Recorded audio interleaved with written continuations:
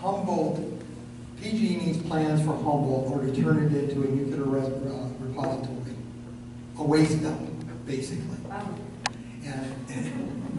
And some of the things I heard would make your hair stand on end. One of the things that happened shortly after I started my investigation was the PG&E had decided that they were going to take the containment building down. Right?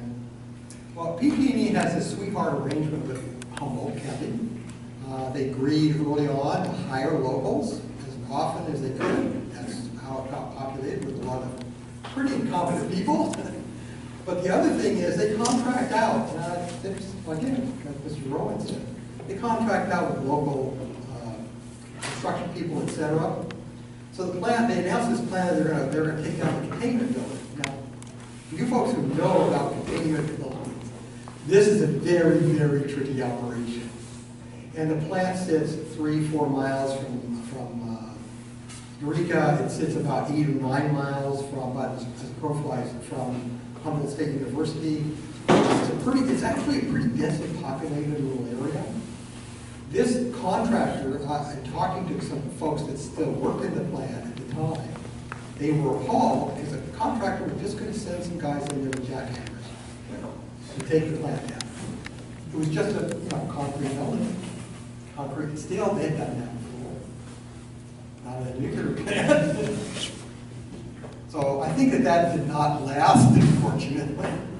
But you can imagine, the containment building, the first 6 feet on the inside, heavily contaminated. Heavily contaminated. Not to mention all the piping and all the equipment and all the other things around the plant. And as Mr. Rowe pointed out, things outside the plant. There's a lot of contamination. This is a very, very challenging process. Is there any action involved? Is it redone? Any groups? Well, understand? No, the community doesn't. The workers in the plant. PG&E is really good at its public relations. A little money to the local radio station and local TV station. And it's like, well, let's celebrate PG&E. They're one of the major employers. They're an important player in that neighborhood. So they get a lot of positive press. I know there's a public radio station in the area that I think do a very good job, but nobody's really telling them. And that's the problem we have. People just don't know. If they had physicians who take responsibility, actually tell them. Most people tell them what the risks are.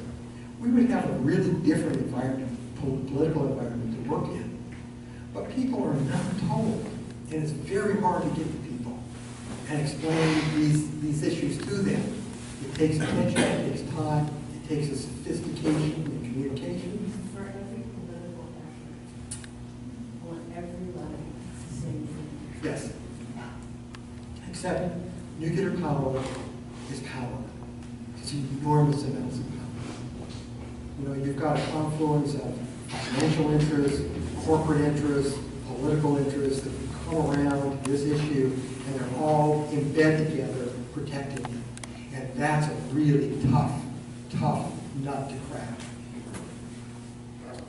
Did I hear you correctly that their goal presently is to turn Humboldt into a waste site? Yes. What, medical waste? Or?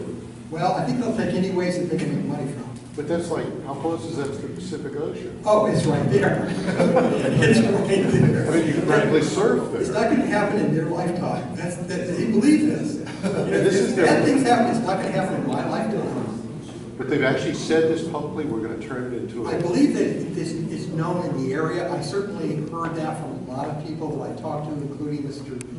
Easley, who sat in on the highest levels of management of PG&E. Up until he was fired in 2010, that was the plan. That's why he was brought in to be the officer in charge of decommissioning, so they could convert the plant into a storage facility.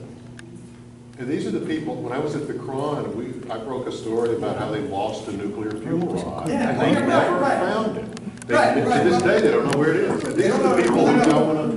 They don't know. But worse, as David pointed out to me, I went up and visited. I like to do site visits. I like to know what I'm dealing with. So he kind of walked me around the area, not in the plant, obviously. But he pointed out there's a very popular trail that's not far from the plant. A lot of people like to go, you know, out for a jog or out for a walk, and it's a beautiful area to do that. The weather's good. And so we go down this path. He said, you know what's over there about 100 yards? That's one of the dry fuel. He said, 100 yards. 100 yards. Do people know that? Is there a sign? No. So every day people are going by completely oblivious. Are there armed guards or anything to make sure that, I mean, that'd be a juicy target for ISIS, I think. You know, we do this job, and you know, I did this job for 5 years, and I learned, among other things, that the railroads, you know, leave the trains running, or the crews go off for lunch, leave the keys in the ignition, literally, you know, and they've got LPG tanks, and they've got all sorts of things sitting on a track. The train is running. They got no plan. Sorry. There's too much work to turn it on, turn it off. So we'll just leave it running. You have a two-man crew, one person crew. Right. So, I mean, you know, this is the mentality.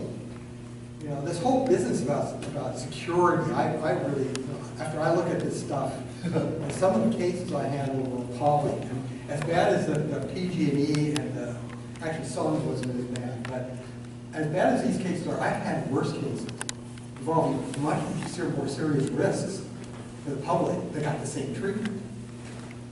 So I have to really raise the questions. Is this just a ruse? You know, we keep people distracted, worry about the ISIS in the Middle East, when you've got hundreds of thousands, if not millions of Americans at risk from preventable accidents.